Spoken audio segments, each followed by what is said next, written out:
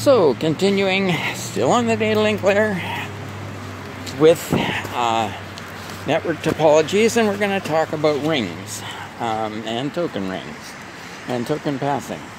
Now, Fiverr distributed data interface is more of a wide area network standard, as opposed to token ring, which is IEEE 802.5, and that's a local area network protocol. But both are token passing methods, and both essentially use a logical ring design. Now, token passing is, well, how do you implement this in a network? What is a token, and you know, what do you do with it? Well, typically a token is simply a bit in the framing of a packet. For token passing networks, generally speaking, although it's not absolutely required, but generally speaking, you have a fixed packet size. I mean, you definitely have a finite packet size, but you know, and maybe a maximum size, but generally speaking, it's fixed. Makes things easier. Now, it doesn't matter necessarily what the size of the packet is. You don't have to worry about whether or not the data physically traversing the media is, you know, whether the entire packet is going to be contained within a given segment of the network media, because the token, well, the packet, all the data in the packet is being read and regenerated. You remember that I said that it's simplex. It doesn't simply pass through.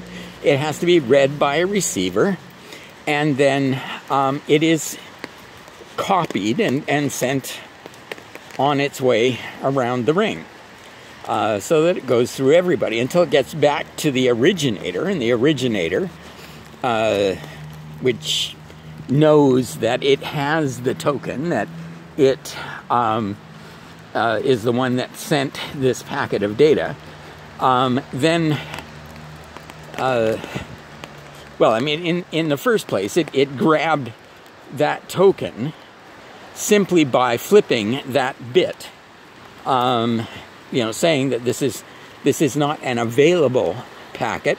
This is now a packet carrying data to an address. And of course, you know, all the framing has to do with the addressing, and addressing, of course, is at the network layer, so we're not going to talk about that here. But the you know, the addressing is put on there, the origin, the destination, and of course this one bit has been flipped, and that is all the token is the flipping of this bit. It's not something that is taken up, that is held. It doesn't have to be some cryptographically protected number, as with you know, digital currencies or anything like that. You know, it doesn't have to be digitally signed. It's just a bit, because we are assuming that everybody is going to use the protocol properly.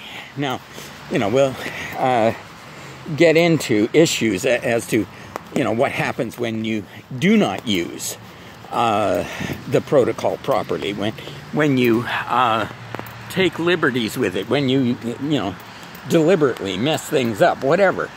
But you know, for now, we will assume that everybody understands this, and they just, you know, when they see a 0, for example, that means that the packet is available. And so they flip that bit to 1, which indicates this packet is in use, and they start putting their data into the packet. That traverses the ring. It is read by all nodes on the ring, read and regenerated at each node. That's the way the ring system works. And if it is addressed to the device attached to that node, then the information is passed to that node. If it's not, then it's simply regenerated and forgotten.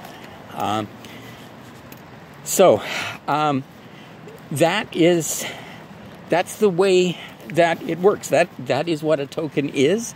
That's how a token gets passed. The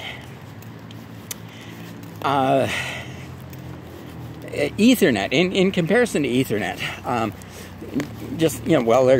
there's a number of factors, but one of the factors is that there is actually no guarantee of delivery or even a time that you can speak on an Ethernet network. If it is very busy, it is quite possible for extended periods and indefinite periods of time to go by before somebody is able to make any kind of a broadcast. On Token Ring, there is a fixed and determined maximum time before you will have an opportunity to send a message. And because of that, you can plan. And, generally speaking, the time is, on the order of microseconds. But in any case, you can build into the applications the fact that there is going to be a maximum time before you can send a message. Or, before you can send a message, it can get around the ring, and whoever you sent the message to will have been able to find a space to make a response. So, that kind of determination is available with Token Ring as opposed to Ethernet.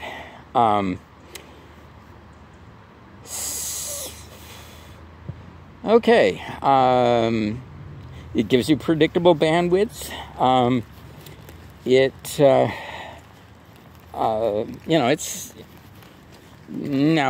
a more expensive technology, and as I say, these days